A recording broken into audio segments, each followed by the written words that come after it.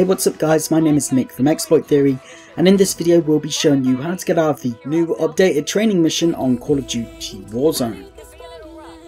So from the start of the mission you want to continue on following the movement checklist like the mission wants you to, and then pick up the weapons that it gives you. Next, this door is going to open, and in this area you want to climb onto this object here.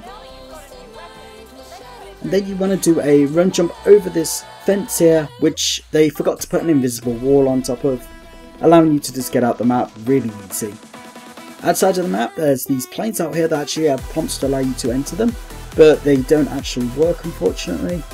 And some of the towers have ladders that you can actually climb up on and get on top of, like the out of map boundaries and stuff like that.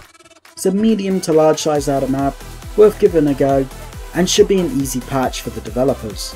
Though I'm not surprised that this one slipped through with what's going on right now at the studio, and we stand with the QA team on their current strike. This glitch was found by our team here at Exploit Theory. If you've enjoyed the video at all, then go ahead and hit the like button, and if you'd like to see more like this, then subscribe. Thanks so much for liking and watching the video, and I'll see you guys in the next one.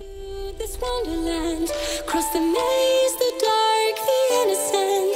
Chase the faith, the thrill, the heaven sent. I got your world upside down. The labyrinth will guide you far away to a place where senses will decay.